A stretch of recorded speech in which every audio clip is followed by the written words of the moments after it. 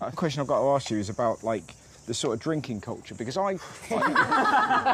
Jess, who works on our show, was telling me about a thing called a bird bath. Russell, would you like to take part? Yeah. But what is it? It's where you pull out the skin of the nutsack and then put some alcohol in there and someone will drink it. Yeah. Come in like a bird.